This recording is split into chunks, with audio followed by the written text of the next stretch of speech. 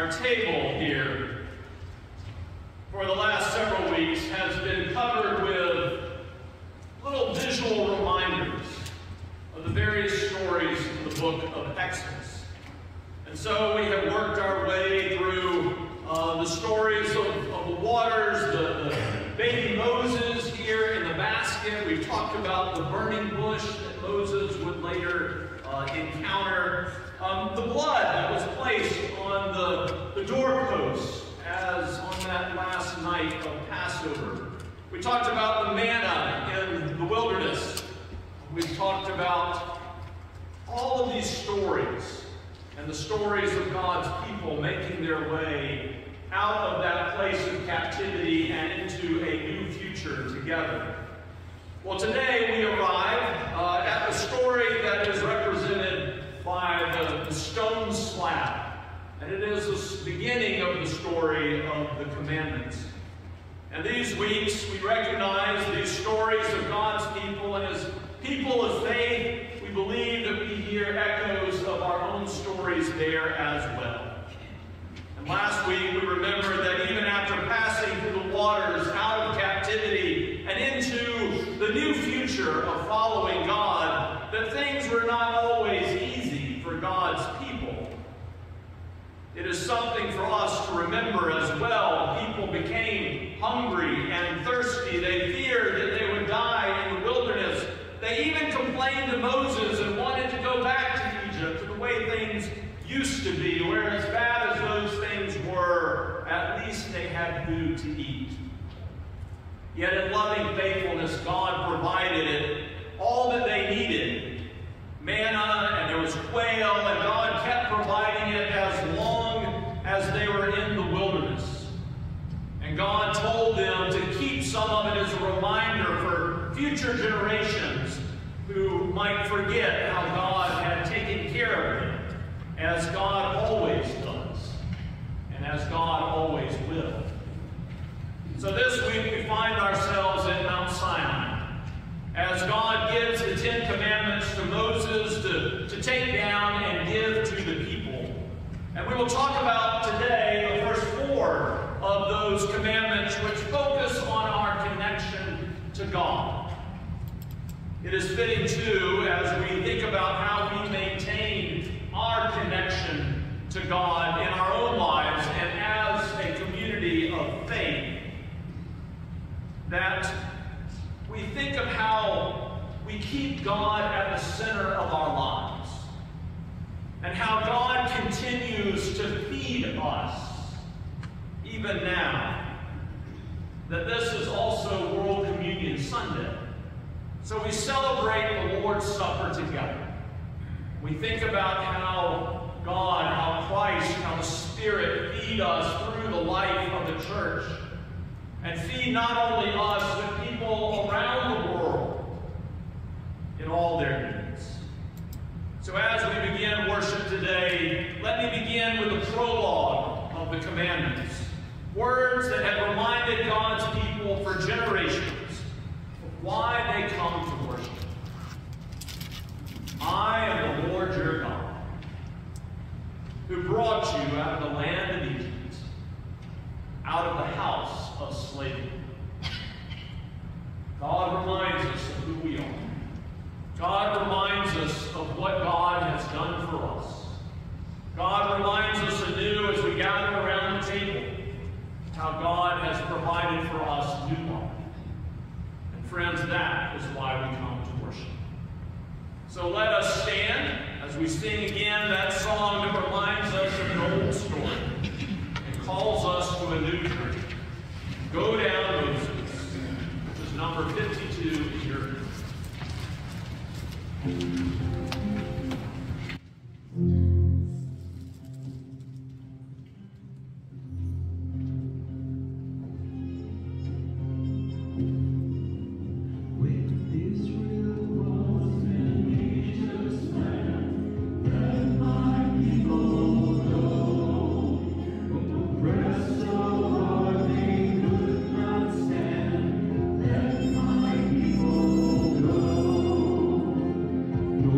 Go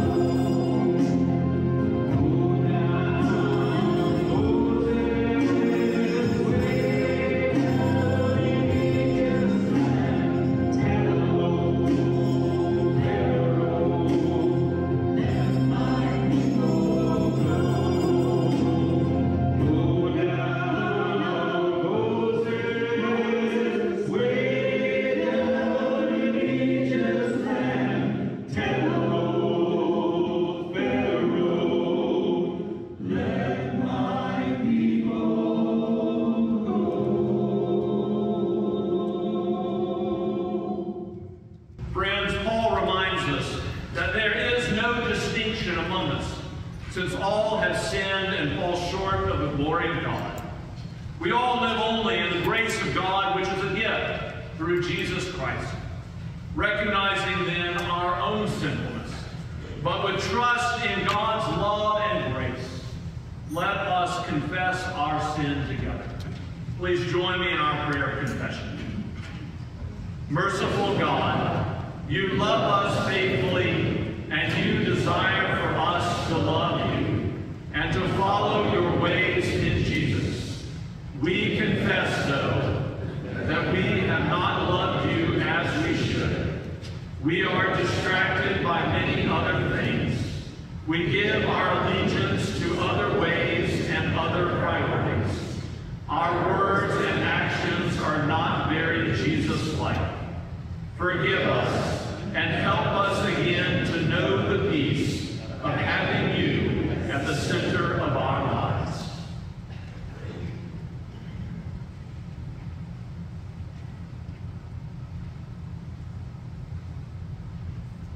Amen. Friends, the psalmist wrote, "As the heavens are high above the earth, so great is God's steadfast love towards those who fear him. As far as the east is from the west, so far God removes our sins from us."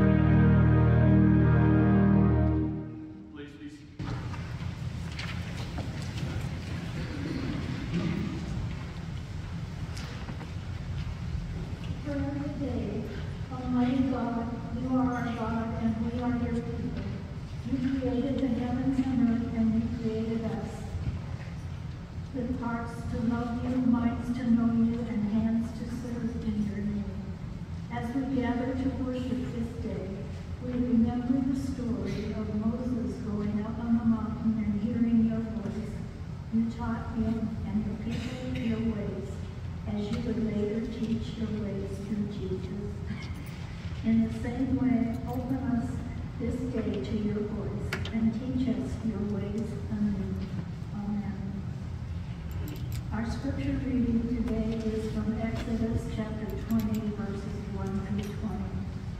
Then God spoke all these words, "I am the Lord your God, who brought you out of the land of Egypt, out of the house of slavery, and you shall have no other gods before me. You shall not make yourself an idol, whether in the form of anything that is in heaven above, or that is on the earth beneath, or that is in the water under the earth. You shall not bow down to them or worship them, for I, the Lord your God, am a jealous God, punishing children for the iniquity of parents, to the third and fourth generation of those who reject me, but showing steadfast love to the thousandth generation of those who love me and keep my commandments. You shall not make wrongful use of the name of the Lord your God, for the Lord will not acquit anyone who misuses his name. Remember the Sabbath day and keep it holy. 6 days you shall labor and do all your work, but the seventh day is a Sabbath to the Lord your God. You shall not do any work, you, your son or your daughter, your male or female slaves, your livestock, or the alien resident in your towns. For in 6 days the Lord made heaven and earth, the sea, and all that is in them, but rested the seventh day. Therefore the Lord blessed the Sabbath day and consecrated it.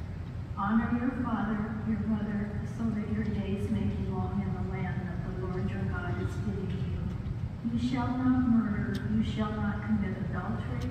You shall not steal. You shall not bear false witness against your neighbor. You shall not covet your neighbor's house. You shall not covet your neighbor's wife, or male or female slave, or ox, or donkey, or anything that belongs to your neighbor. When all the people witnessed the thunder and lightning, the sound of the trumpet, and the mountain smoking, they were afraid and trembled and stood at a distance and said to Moses, You speak to us, and we will listen, but do not let God speak to us, or we will die. Moses said to the people, Do not be afraid, for God has come only to test you and to put the fear of him upon you, so that you do not sin. Then the people stood at a distance, while Moses drew near to the thick darkness where God was. This is the word of the Lord. Praise be to God. Have young folks that would like to join me? Hey, guy, come on up. How are you this morning? Hey. Glad to see you. Did you have a good week? Good. Now, today a story really reminded me of a question, which is, how do we show people that we love them? Do you have any ideas? How do you show somebody that you love them? Be kind. That is a really good idea. Yeah, because sometimes we're not nice to each other, are we? And even people that we love, sometimes we can kind of be mean to them, or we can say things that hurt their feelings. So to show them we love them, we should really be kind. That is a really good one. I also thought about this week. I was out of town all week. I was up in North Carolina, and one way that I showed my family that I love them was that I would text them or call them every day, and we would just share how our day went, and so just talking to each other when you're apart. That's a good way of showing somebody you love them. All those kinds of things. Now today we're really talking about showing God how we love God, and that's what all of this first part of the Ten Commandments is about. Is how does God think that we can show our love? And a big one is what we're doing today. In the Ten Commandments it says to keep the Sabbath. For us, that means on Sundays we come to church and we do things like this because it shows God that God is important to us, and that God is somebody that we want to be with and spend time with, and so we come to church together. And there are some other ways, too, that we can show God that we love God. And some of it is things we don't do. Like you said, being kind means also we're not mean to somebody that we love. Well, same way with God. So with God, to show God that we love him, we don't do bad things in the name of God, or we don't make other things as important as God is in our lives. And so in all those ways, in coming to church, we show God that we love him and that he's important to us. So that's kind of our lesson today. Just like we show other people we love them in certain ways, we also show God that we love God in certain ways. So let's say a prayer together. God, we thank you for how much you love us, and that you are with us every day, and you take care of us, and you love us. So God, help us to love you back, and to do the things in our lives to show you our love, by coming to church, by sharing your love with other people, and by making you a priority, by showing you how important you are in our lives every week. In Jesus' name we pray. Amen. Thank you.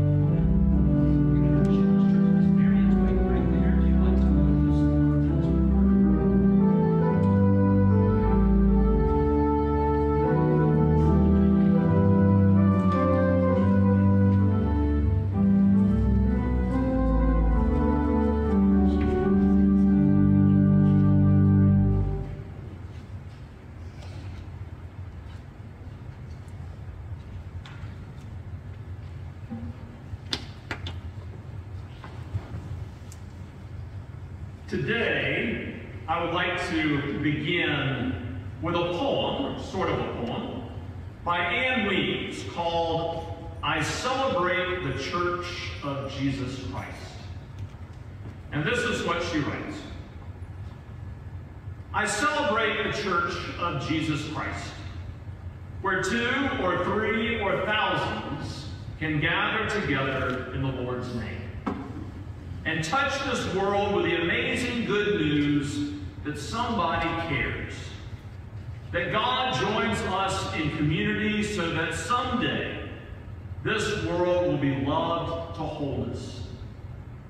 I celebrate this community where people say yes in the face of no, where they light candles on the darkest night, where healing and compassion leave no time for self-righteousness, and the life-sustaining love of Christ is evident in the life of the believers. I celebrate the church, where we are called from half-heartedness to commitment. Commitment to a God who calls us to change our direction, to be reborn to a way of life where others are significant. I cannot live abundantly without the community, God's church, where turning to one another and working and rejoicing with one another is a way of life. A way of life that God chose for us, a gift God gave us, a mission that we share, a mission that cuts across barriers, racial and cultural, national and international, a mission that unites men and women, young and old. I celebrate the Church of Jesus Christ, whose supportive community holds me when I'm tempted to give up, enfolds me when I'm hurting, affirms me, reaches out to me, gives to me, receives from me. I celebrate this way of life that takes me and mine from the center of things and focuses on ours and theirs. I celebrate the trust we hold, the spirit we share, the attitude of partnership. I celebrate that love lives among us, that God's Spirit pervades our being, our community. I see God's face within the lives of these celebrants. I hear God's voice in the vision of men and women who call us to a better way and a higher hope. For God works miracles in common clay pots. We, as God's celebrants, dance through this world together, listening for God's music, responding to God's word, praising God with clapping hands and moving feet, praising God with justice and mercy and humbleness, praising God with changed lives. I think it is important sometimes to remember and even to articulate in our own words, in our own ways, what is at the heart of the community that we call church. And Ann Weeds does it better than most. She reminds us of a lot of things which we hold dear. You know, last week we talked about God providing the manna in the desert and the quail to feed God's people, to nourish them, to take care of them, feeding them along the way for so many years. Today, then, it is fitting that World Communion Sunday is today, and as we gather around the table, we should be aware, even now, of how God and now Christ Church continue to feed us, to nourish us, to maintain our connection to God. It is fitting then, too, that in our journey through Exodus, it leads us next to the 10 Commandments. And our focus for this Sunday today will be about the first 4, which are really about our connection to God. And we love God, but we are also fed through that connection. We are fed through the life of the church, through the people of God. So it is fitting that we celebrate communion today. God feeds us, and we respond by loving God and keeping God at the center of our lives and at the center of our understanding of life and the world. For the ancient Hebrews, that was sort of focused on these first 4 commandments. For Jesus, in keeping with the rabbinic teachings of his predecessors for years, he summed it up simply as these 4 commandments, simply as loving God with all of your heart, soul, mind, and strength. That's what it really means. That's the first whole part of the 10 Commandments. It's really just about loving God. So let me say just a little more about those first 4 commandments themselves, looking at them perhaps in a little different way than we often do. Patrick Miller once said that the initial statement of the Decalogue, Deca means 10, so the Decalogue is the 10 Commandments. He says in the initial statement of the Decalogue, I am the Lord your God, is the foundation stone of the 10 Commandments that follow. That's what these 10 Commandments mean. That's what they are in relation to. That's what starts this, is I am the Lord your God. Therefore, it is both, he says, a presentation and a claim. God presents God's self. But the reason for that is not simply that God is there, that God is around. The reason that God presents God's self as your God is what follows that. I am the Lord your God, the one who brought you out of the land of Egypt, out of the house of slavery. That is why I am your God. Not because just God exists, not because some theoretical sense that God's around, but God is our God because of what God has done for us. What God has done for God's people. That is the presentation part of this. And from reading all that we have in the first chapters of Exodus, we realize that God reveals the divine name and the divine nature as the one who hears the cries, the groans, the sufferings of the people who have been enslaved. God's people. And the single ground for identifying the Lord and explaining why that one claims to be your God is the clause who brought you out of the land of Egypt, out of the house of bondage. That's why God has a claim upon us. But, Miller says, any understanding that comes out of all of that will have to also go with the story's insistence that the God whose name and nature are so described claims a response. A response from us, from God's people, of covenantal obedience as a community. And having once been free, they are commanded to now live in conformity to the ways of God as a community, as God's people.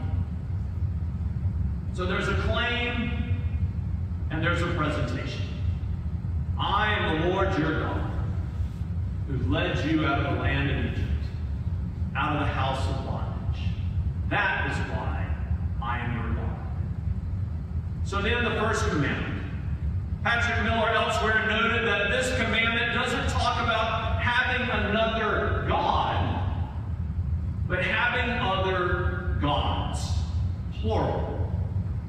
And while we may want to reduce it to sort of a history of religions question, because that gets us off the hook usually as modern day people, and we think about, well, Israel wasn't supposed to be polytheistic in their religion. They weren't supposed to be worshiping the gods of the Canaanites or that kind of thing.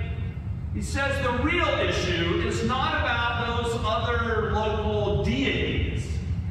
The real issue here is not simply replacing the gods you have with another one, but being attracted by and succumbing to multiple claims on your obedience. And that applies to us today as much as it applied to them.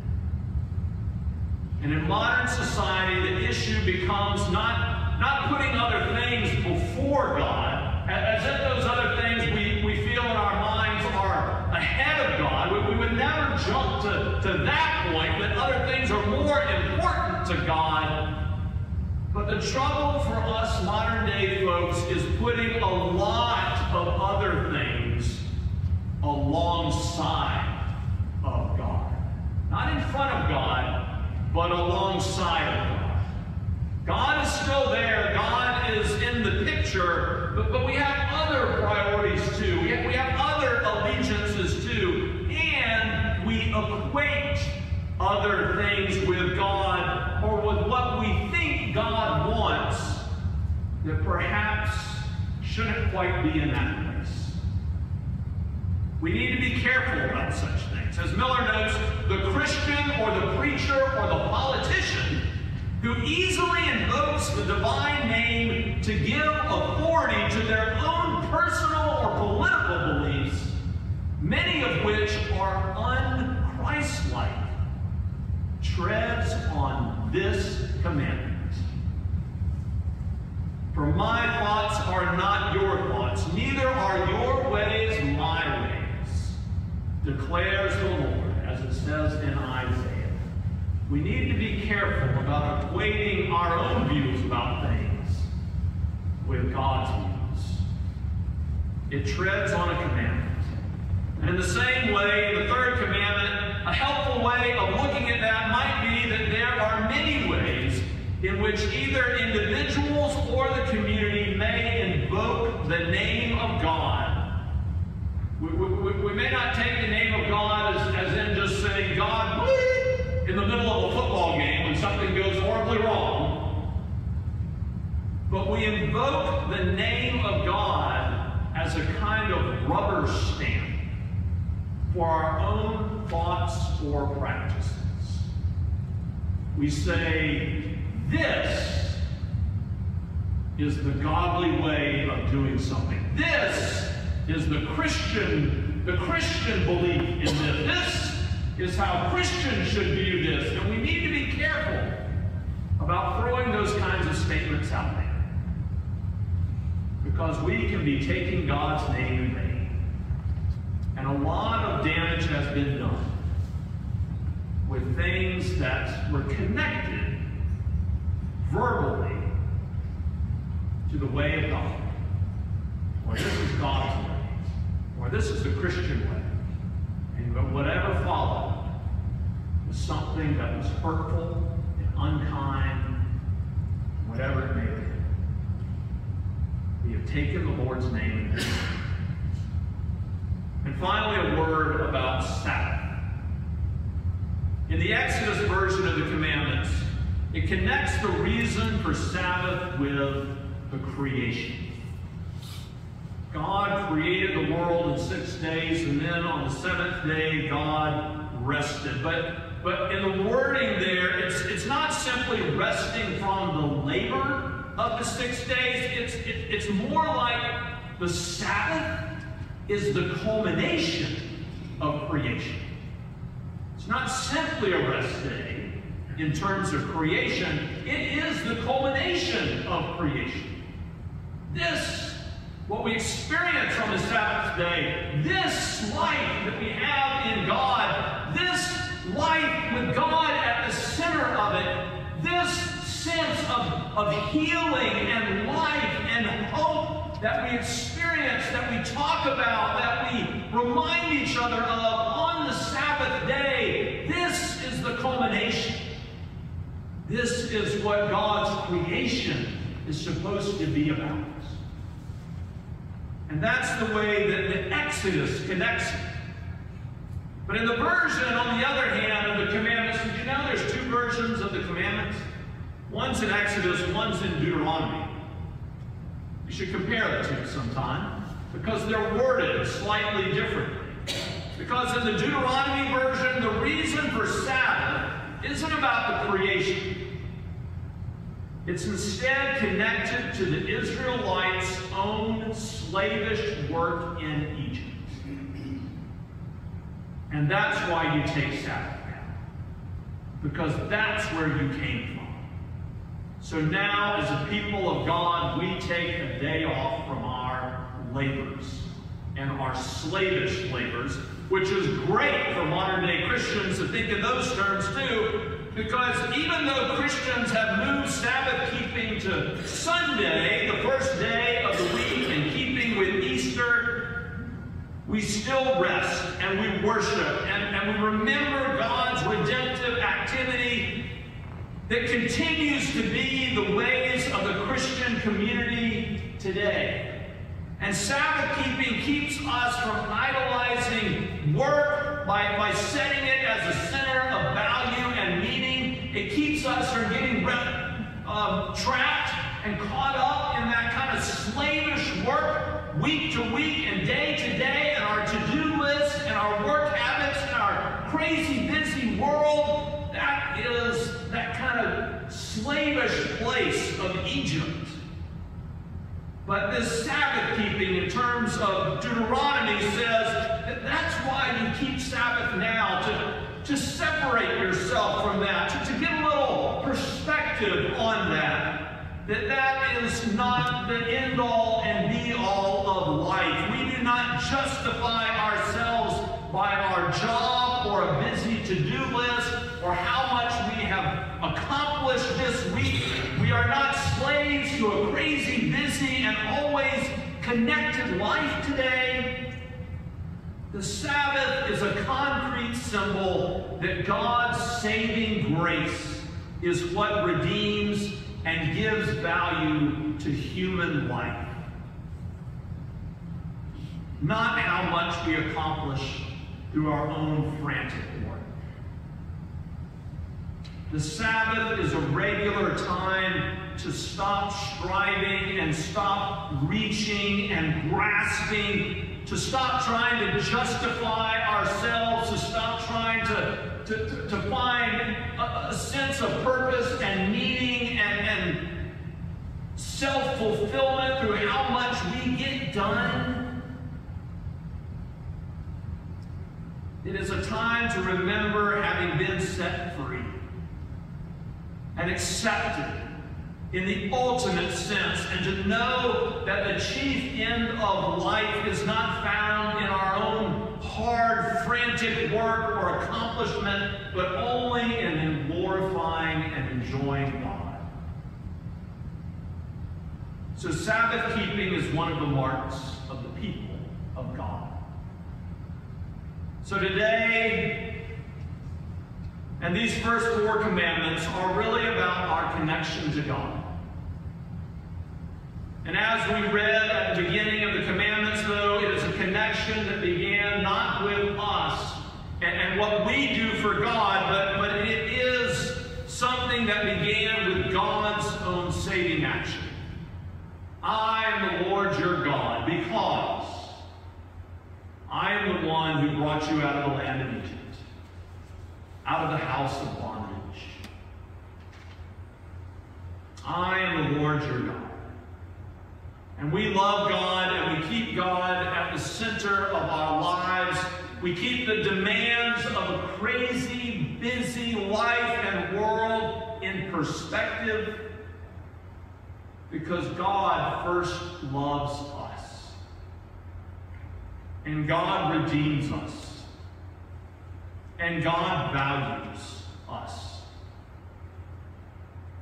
Because all of the rest of that is very conditional, isn't it? We feel like we're trying to earn the world's love or the world's respect or the world's value. But when we live in God's grace and God's love, It's something different entirely. And it's free. And it's affirming. So in another sense, today becomes sort of the first of two stewardship sermons too. We think today about how we connect to God and how God feeds us. We gather around the communion table, and a table that today represents God's redemption and feeding not only of us who are sitting here this morning, but all people. All people that God loves and feeds and surrounds with His grace. God feeds us every day, provides for us our needs, and God also feeds us spiritually through the life and ministry of Christ Church. So the second part next week will then be about when we think about having been fed at the table of the Lord, fed in the life of Christ Church, how we are then called to feed others out of that place of love and grace and giving. To be the body of Christ in the world. And that is when we will look at the other 6 commandments, which are all about loving our neighbors in some very practical ways. Amen.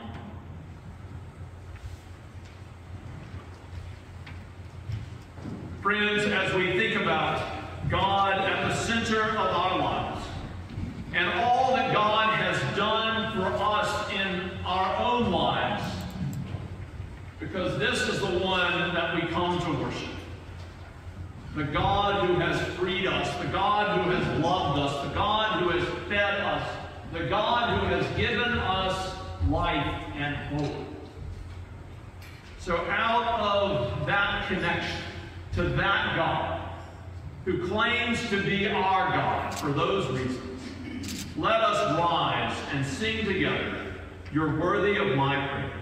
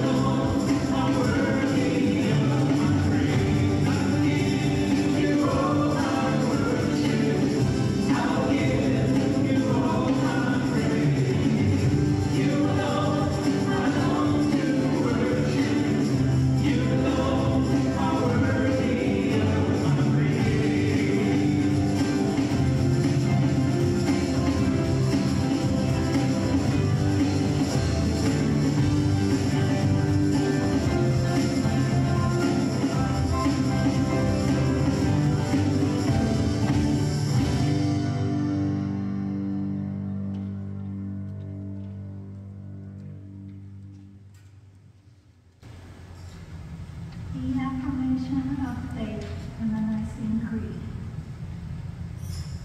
We believe in one God, the Father, the Almighty, maker of heaven and earth, of all that is seen and unseen.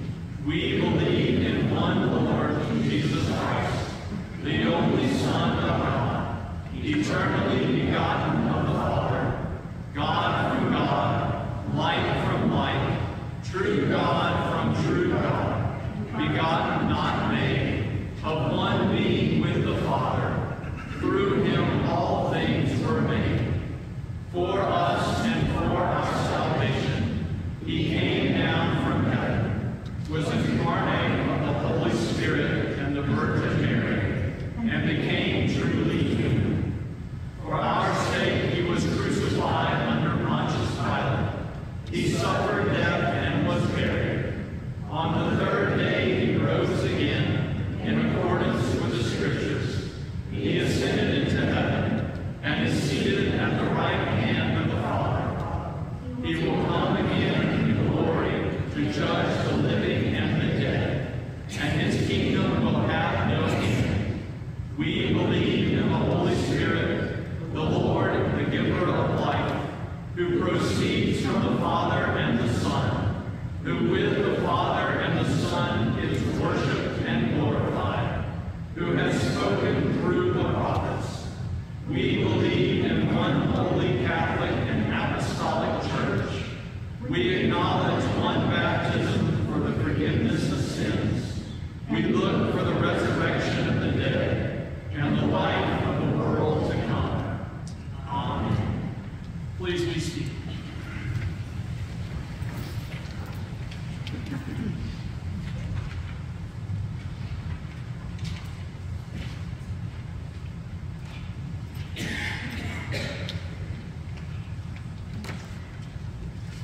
Good morning.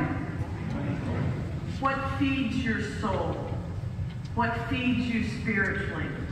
Today is World Communion, and we'll be celebrating communion here in a few minutes. This morning, Alex has talked with us about our connection to God, loving God. So what I want you to do is ask yourself, what do I get in the best sense of get as being part of this worshiping community? That's really not a selfish question. It is about our connection to God, what we get. What we need is to deepen and expand our faith. Ask questions, gain knowledge, gain insights, learn from others, support each other through our happy times and our difficult times. And much of that is done in this space as we are worshiping here today. This is our gathering place. This is our community.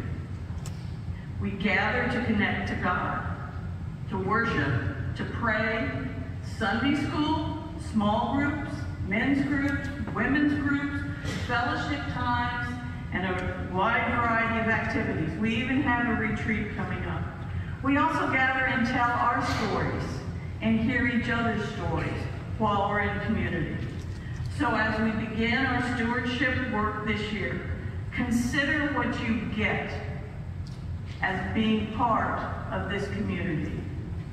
The good part of get, and then what you give. Stewardship is about making a commitment to this community and to God, our time, our resources, and our love.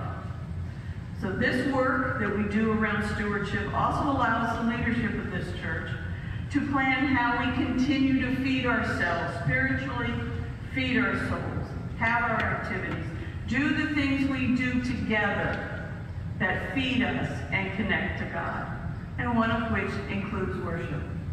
So next week we will have pledge cards for our stewardship this year, and we ask you to think about that. So think about what you get, and next week we'll think about what we give. Thank you.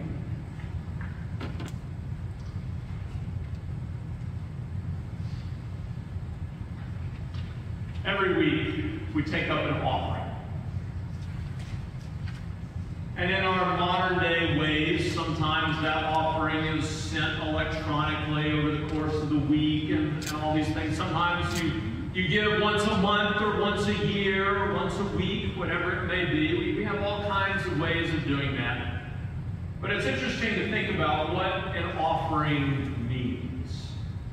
And I think as Beth got to that point, as we think about these 10 commandments about loving God and loving our neighbor, kind of the two sides of that coin of our faith with God, our walk with God, I think the offering too represents both things. Because on the one hand, our offering is a spiritual discipline. It's about our connectedness to God. It's about keeping God at the center of our lives. Just like we come to church and that becomes an important part of our week to help us keep God in our minds and in the center of our life over the course of the week. Same thing with our giving. I think that offering is a discipline that helps us to remember that as we consider our lives, as we consider our income and our bank accounts and all those things that our modern lives involve, we keep God at the center of that too. And giving through an offering out of our sense of faith in God, that's important to us spiritually. That discipline of offering ourselves, of giving to the church, giving as an act of faith. Now, of course, next week we will get to the other part of the 10 Commandments about how we love our neighbors. We love God. That's partly why we give. But we also love our neighbors. And that's the other part that we'll talk about next week and what that offering goes to do through the life and the ministries of our church. But today, let's think about what our offering means as an act of faith, as a spiritual discipline for ourselves, to offer part of our resources, part of ourselves, part of our life, to offer it to God. And to keep God at the center of our lives, of our priorities, of our plans. So friends, I invite you to rise this day as we thank God for all that God has given us and done for us, and let us bring to God our offerings. Let us rise and sing together the doxology.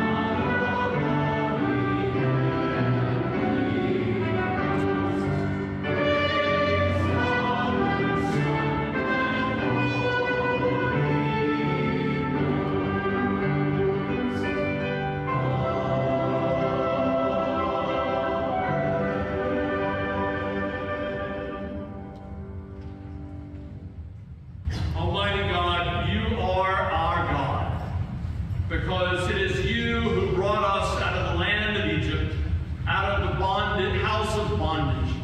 It is you who sent Jesus Christ to heal, to proclaim the good news of your kingdom, to teach us his ways, to make your love and grace felt in our lives and in our world, and to give us hope. It is you who sent us your Holy Spirit to transform us, to teach us and help us to understand the ways of Christ, to give us gifts to use in his service in the world, and to help us transform, to be more Christ-like ourselves. Oh Lord, we thank you for all of those gifts to us, for the ways that you feed us every day and every week. We thank you for your church and all that you do through these people and these ministries to feed us as well. So So, Lord, we bring back to you this portion of all that you have given to us. And we ask that you help us to keep you at the center of our lives and of our thoughts and of our priorities. And Lord, guide us as your church to use these gifts to do your work amongst these people and in this community. For we pray in the name of Christ our Lord. Amen. Please be seated.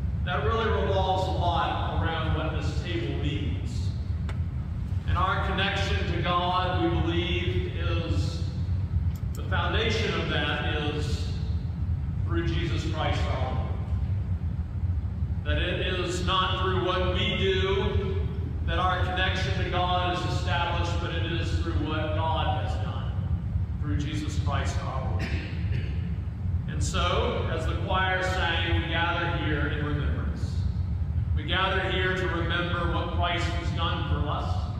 We gather here to remember how God and His Spirit feed us every day and every week, and how God feeds us through the life of this congregation.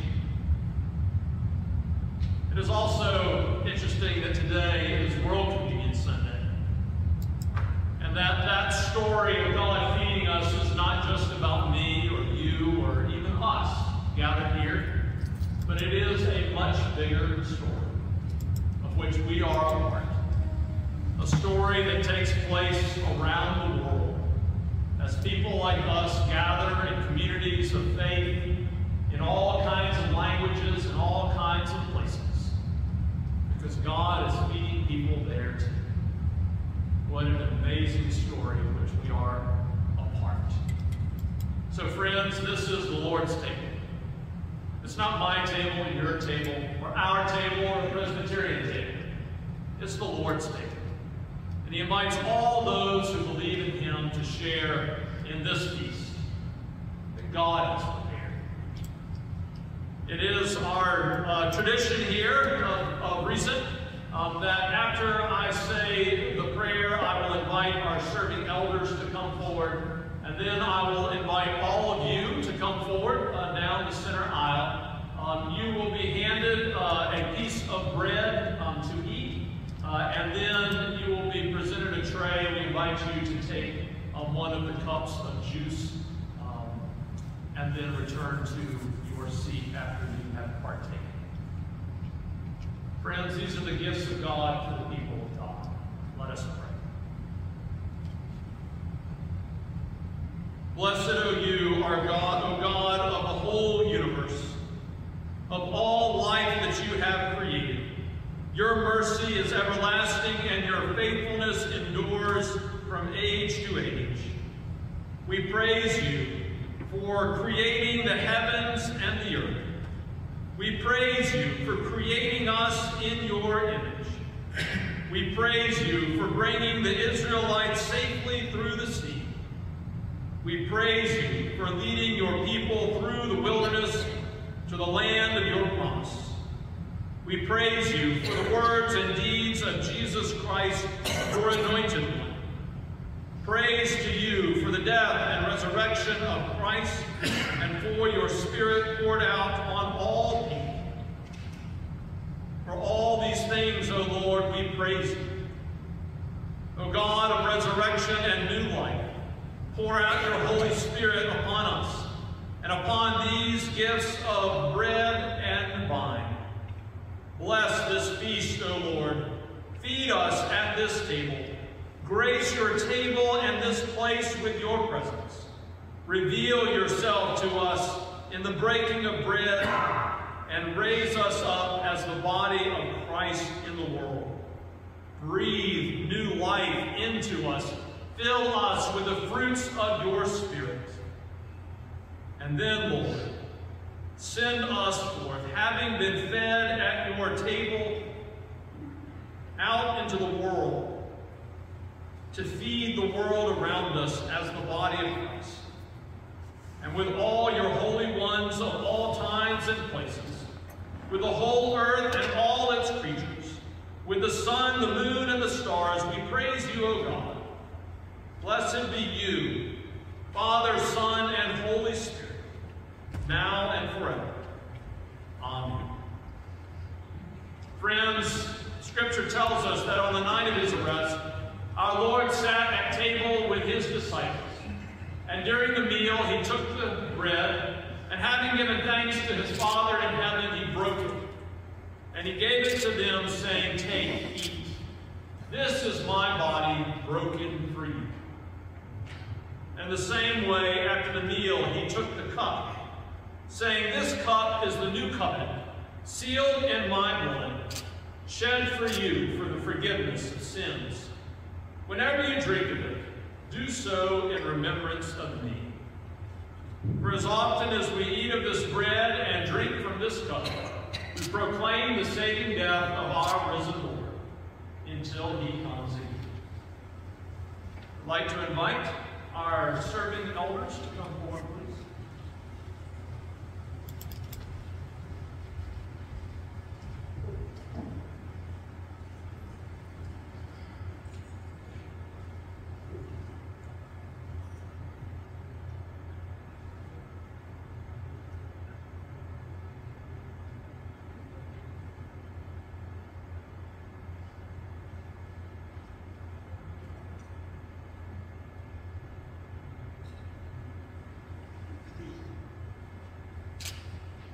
Friends, I invite you to come and be fed at the table of our Lord Jesus Christ.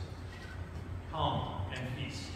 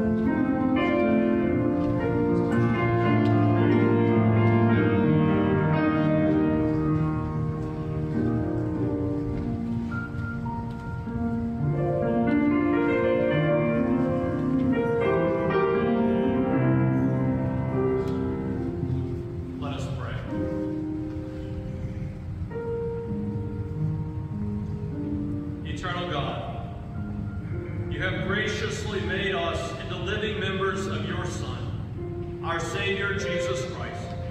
And you have fed us with this spiritual food, the sacrament of his body and blood. Send us now, O Lord, into the world in peace, and grant us strength and courage to love and serve you with gladness and singleness of heart. Through Christ our Lord. Amen. Please rise for our blessing.